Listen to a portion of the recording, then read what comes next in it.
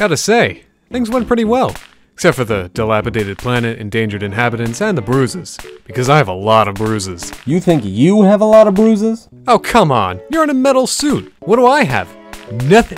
Andy, this metal suit is like a rib cage. When it stops, I keep going. So I'm constantly slamming into the side of this thing like a nickel in an empty can.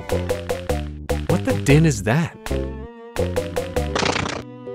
That alarm is to remind us to do it. Oh, come on. We just got home. We're injured. I think you're still bleeding into your shoes. Yes, bleeding. You're peeing into your shoes, aren't you? Have been for days. Anyway, it's time we do it. I hope you mean what I think you mean. James and Andy's half-year review of all the games we played in 2019 so far? We may need a shorter name for that. Well, Review-mo sounds weird and isn't good for SEO. Supreme Everlasting Opstoppers? It just means searchability, I think. Yet another reason I'll add to the list of reasons why acronyms are stupid. It's a long list. Grows every day. Anyway, back to this. Now that we've cleaned and stitched ourselves up, it's time to get to the games. We've played quite a few in the first half of the year. Before we begin, these are presented in no specific order and only include games that have come out between January and when this video releases that we haven't already done separate reviews for and that we felt we've played enough to form a complete opinion on. Alright, let's start with... Any of you remember Burnout? That whole series of games where you crash cars, cause damage, and kill other drivers with the least amount of finesse, the most amount of carnage, and a medium amount of effort? Well, the original developers, departed from EA to form Three Fields Entertainment, are back to reignite the love we had for their car-crashing game. Well, they've been back for a while with Dangerous Golf, Danger Zone, and its sequel. When they left EA, they didn't leave for very long or go very far. They're still creating games full of destruction. Their latest release, Dangerous Driving, does little more than help you realize that these guys are not what they once were. It is a game full of bugs, glitches, and awful design choices. No multiplayer of any kind at launch, arrows that point you in the wrong direction, Danger Time does absolutely nothing to help you in races, races that last 10 minutes with 5-minute laps, AI that is constantly ahead of you, races that will place you in last place after one single crash, and worst of all, it's boring. If this is a spiritual successor to the Burnout series, why not include other things Burnout is known for? Perhaps these are the things that will be added to make the $30 price tag worth it, but as it stands, we're still waiting for that day. On to our next game. From the same people who brought you Bomb Chicken comes this lovely mobile game that will distract you for hours while you meticulously plan your shot. Get as many holes in one as you can in a row to rack up coins so you can afford more new skins to change the kind of ball you play with and the types of courses you encounter. Unlock an ice puck for slippery levels, a bowling ball to slow your shots down because you're golfing with a f***ing bowling ball, and more! Nitrom definitely hit a hole-in-one with this game. Awful pun, just terrible. I know. Ordinarily, I steer myself away from hardcore platformers like this because they aren't my cup of tea, but Almost There kept me playing until almost the very end. There were a few levels that were definitely above my skill level, but on the whole, most of these levels weren't super difficult. But it is just another action platformer that makes you play as a square with no personality, no face, and no point except to jump and wall slide across levels with laser grids and moving platforms. Oh, come on, Andy. When has a story or personality ever helped a hardcore platformer be good in any way? Yeah, you're right. Almost There sets itself out to challenge you, and it does through more than 80 levels full of death traps and jumping hazards. Grab this fun little game and test your patience because some of these are pretty difficult. This game is very short, so this review will be too. This game is made for the speedrunner. You will beat this game in an hour or less. It features a guy with a huge sword whose girlfriend is kidnapped by an easily defeated demon. The whole game takes place in one map. Get this game if you want a short, rather unsatisfying game that could have been way bigger for the premise it has. Oh well. Next. Another extraordinarily short game, but this one is pricier. Ooh! In this game, you're meant to defeat an evil wizard-type character before they can do nothing. They do nothing. They sit in their castle, wait for you to reach level 6, which makes the whole game a boring grind fest, then gets defeated by you. For the hours and hours spent fighting monsters, finding the wizard's power crystal things, and fighting bosses, I was expecting it to pull out a second form on us, but it just didn't. Then it died and the game ended. But the game doesn't just end, it repeats. You defeat the wizard, but not for good. It returns 100 years later and you repeat the whole game again. Same gameplay mechanics, stores, towns, locations, enemies, same everything. This game is a time loop. It is an unsatisfying game with no ending. You can spend skill points to make your next run easier, but what's the point in that? It's all an unfun time loop. Speaking of time loops, our next game is also Swords of Ditto. No, it's not. I'm picking one from the list randomly. Oh. I'd rather do the other one again. Too late, this is the one you picked. You'd think for such a quirky and adorable looking game, I'd be excited, but its single answer, unfun puzzles make it an almost unplayable experience. Like, who could have possibly figured out that you were supposed to kick a spider to make a bridge? Really? How does that make logical sense? Also, the co-op advertised in the trailer is specific to a few minigames. The trailer should definitely have advertised that instead of just saying co-op. Even if adding it wouldn't have made the game any more fun. So many missed opportunities in this game. Oh well. Super Phantom Cat is one of the many demos I got to play at one of the Penny arcades I attended, and it was a lot of fun. It seemed like it had potential with the many unlockable characters and the simple platforming mechanics. Did it evolve much between the demo you played and its full release? No, not at all in fact! I was expecting a little more flair, a little pandering to a Super Mario Bros. Type build much like what Suzy Cube did, but Super Phantom Cat didn't evolve and is only a cutesy looking platformer about bipedal cats. It's not bad, but it's not good. Do you think you'll finish it? I'm not as determined to as other games because in all honesty, this one kind of puts me to sleep like Mini Ninjas does. And I take that as an insult to one of my favorite games, so we're gonna move on now. Man, this list is littered with these Devolver Digital games.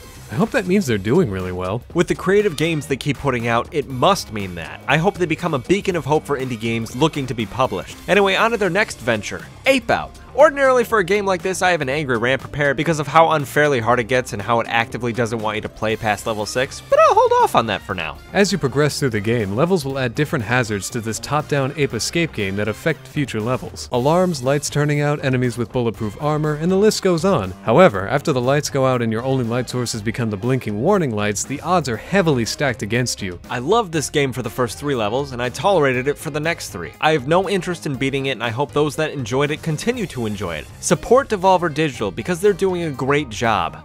Next game. Were you saving your big angry rant for this game? It has turned into disappointment. For those that watch me stream this game, they are very aware of my unending frustration with this game, specifically one single level. It's also a good thing that this is the venue that I use to watch, to make sure I don't waste money on games anymore, because your Switch is full of a lot that I would never play. A level which the developers had to fix later so it wasn't an acidic pile of garbage that really dragged the game down. No, my anger turned into disappointment after I realized that Blaster Master Zero didn't need a sequel. Not one like this. Not one that just added useless characters, took away one of the most powerful weapons, and added in these cheap, awful challenges to pad the game, and ultimately fell very flat in the end. Every boss is the same, planets are emptier than they were in the prequel, and the challenges are awful. Ultimately, it fell very flat, a far cry from what the prequel was. So, you're saving the angry rant for later then? Don't worry, it's coming.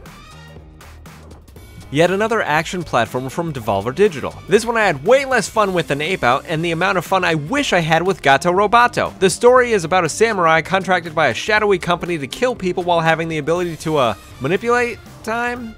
It's interesting in the beginning. What about the middle? Or the end? Didn't make it that far. You see, in conversations, there are these choices for things you can say to move the game forward. Your answers will be in red text, meaning don't f***ing do that until the characters you're talking to finish what they have to say. Then more answers pop up. Those answers will be in blue, meaning, yeah, go ahead, pick this one. Where is this going? There's one point in this game where you have to solve a conversation puzzle to get out of a kidnapping where your kidnapper will kill you if you pick the wrong conversation choice. I will preface this by saying no matter what blue answer you pick in any order, you die. That seems unfair. The point of the puzzle is to use the blue answers to learn as much as you can about your kidnapper before you die, so when the game revives you at the beginning of the conversation, you can use your future knowledge to your advantage. Unfortunately, no matter how much you know, how much you say, and how many times you go through this with every blue answer, you die every fucking time. Seems weird that a game would train you to use this mechanic only for it to fail when you need it to avoid death. But you see, you are supposed to use the red answers, flipping this whole game on its head, making you wonder, would this game have gone differently had I used the red answers in conversations prior to this one? From that point, I was out. I didn't need this game. Also, the one boss battle with that guy with the axe is complete fucking bullshit. He takes 7 hits, you take 1 hit from anything, you die. Hate it. Never again. That's fair. We've hated games for far less, that's for sure. Alright, next we have... Come on, James. Do we really have to do this one? It's another generic battleground game with loot boxes. There, that's the review. It's not fun and continues to not be fun, just like the others. Did you really think there was anything else? We're moving on. What an unmitigated, unmanageable, messy, unimpressive, time-consuming, flawed, unfair, confused mess. This game has so many mechanics and abilities it wants to make work that it ruined all of them at once and makes an almost unplayable experience. To start, this game is unbelievably slow, paint dries faster than each mission will last, which could be anywhere between 45 minutes and 2 hours. And who has that kind of time? Next, combat is incredibly tenuous and can quickly screw you over within moments. Any of your units who are even slightly damaged will deal a reduced amount of damage, meaning units that aren't at full health might as well find a cliff to politely jump off of because they're no longer of any use to you. This mitigates any risk you'll want to take because one chip off their HP means they're essentially useless. Which brings me to my next point, the difficulty slider. The slider is a way to temper the game to your own skill set so you can progress through the game at your own pace. However, Wargroove has a different way to interpret the slider and the rewards earned from a harder or easier experience. Raising the slider from the default midpoint will earn you no extra rewards and only serves to make your go of it much harder, and you may as well not even lower the slider at all. Doing that will drastically reduce your rewards for each mission, so if you want an easier game, best play something else because Wargroove accepts nothing but the default performance or risk losing out on looking at their sweet, sweet concept art. A reward which impresses and interests me, but may not interest the general populace interested in this game, making playing through any bit of this game worthless to the average player. Maybe they updated it since launch, I don't know. I have no intention of returning. That was quite the rant, Andy. Are you okay? Yeah, but next time split it into paragraphs on the script. That is just a wall of text. I'm good though, let's keep going. Unfortunately, we were unable to experience this game to its fullest extent because who really has 3 friends they can just sit down to play video games with at a moment's notice? No one, that's who. Mowing and Throwing is a game about garden gnomes cutting lawns. 2 teams of players compete to do this, whoever cuts theirs first wins. There are items to slow the other team down that fall from the sky at an alarming rate, and they could easily mess you up too if you run into them with your mower. I imagine this is a very fun game to play with 4 people with 2 teams of 2, but we were relegated to games of 1v1, which are a lot less of a party because you're left to manage power-ups, mowing, getting gas for your mower, picking up rocks, avoiding mushrooms, and figuring out how the hell this tiki level works all on your own. It's a lot to handle. Another issue is the lack of AI, which would have definitely added a bit more to this game and actually allowed us to play with 4 players. Even if only 2 of them are human, let us team up and take down the computers. Get this game if you have a party of people excited to mow their lawns, or if you have 3 friends to sit down for some couch co-op fun. Otherwise, you're gonna be sitting there, alone, on your couch, wondering why you got this game. You're lonely, dude. Go out and meet some people, or purchase a single-player game. After 13 years, we finally see the release of the final game in this saga of the Kingdom Hearts series. There it is, right there. Was this worth it, guys? Was it really worth it? In no way, shape, or form! This game could have been very popular in the release window we expected, 13 years ago, but today? No. They missed the window, but I give them props for releasing it anyway. That's all we give this game props for. The story is atrocious, the gameplay is repetitive, unclear, and dated, and the whole experience is just not fun. This whole game is just one major disappointment, with plot holes a Prima guide for this game could fit through, and a crummy, unsatisfying ending, which we won't spoil here. It's a slog, and it tries to capitalize on the hype that left us at the station years ago. It's hard to get excited about a sequel to a series that we've all just forgotten about, but we hope some of you enjoyed it. Keep enjoying it. Alright, next one. If you're looking for a game with hours of replayability, the freedom to change the difficulty to your liking, and multiple unlocks that aren't tempered to the way you slide the difficulty up or down for yourself, look no further than Remilore. Remilore is about a barely passing student who accidentally wakes up an ancient tome while cleaning her school's library and is transported to the lands of lore. From there, she must go through each level and fight the robotic creations she discovers. While short, the first playthrough of this game will have you discover a much deeper story about the lands of lore and the mystery surrounding this android with bunny ears that seems to be following you around in this game. After the first run of the game, which should only take you about 2 hours, more difficulty settings, weapons, costumes, and an extra character are all unlocked, basically telling you you can now play the game any way you want. Play it on f***ing hard mode where one hit gets you killed. Play it on piss easy mode where one hit gets the enemies killed, or any of the other suggested modes you unlock. There are some unlockables that are only available for certain modes, but those are for completionists, so we're not really interested. My only true gripes with this game are the price and the length of the game. It was short to feed the idea of replayability, but I wish there was more levels, bigger worlds. This is a very fun game and it would have been nice to see more. The second is the price. You will lose interest in this game way before it ever actually balances the playtime with the price, because $40 is a lot to pay for 2 hours each time you play the game. It's okay, we paid way more for worse games. Even so, this one is a lot of fun, and you can play with a friend. Crush some robots together, collect each weapon, put on some costumes, and crush that android. The lands of lore will be kind if you can act fast. Good luck. Alright.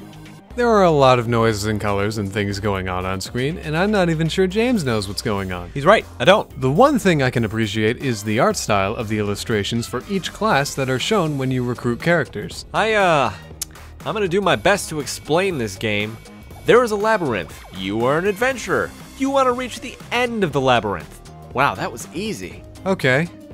Why? I honestly have no idea. The story doesn't really ever explain why you just decided to one day charge into this intense maze looking for some golden tree or something. But what I can tell you is that you go through the planet's core. So the whole game is just a pit of 100 trials that never really ends? With a boss every floor and an even harder boss every 10 floors. Every 10 floors your hub world gets upgraded with a foundry for upgrading weapons, a trade shop for trading materials and stuff, and other buildings that are absolutely useless. This doesn't sound like a game someone can get invested in. It sounds rather grindy and repetitive. That's because it is! It's hard to get into a story when it's barely there and hidden under a pile of repetitive enemies, maps, and bosses. At least most of the music is enjoyable, even if that is a low bar. Alright, on to our next game.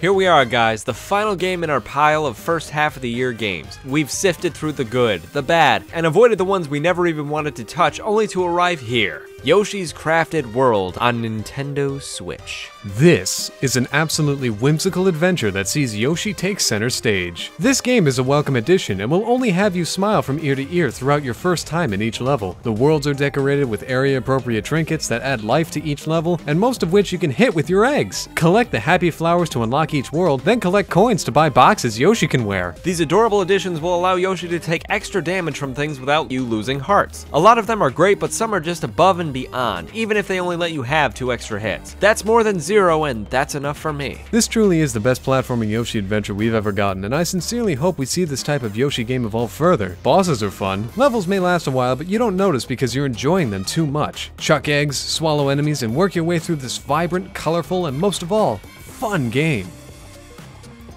And that will do it for James and Andy's half-year review of all the games we played in 2019 so far. Just call it Review Mo for Nehru's sake. Just something shorter than that. Well, how about Yahirochi Whooptusif? Sounds like the worst combination of letters in the number 2 ever.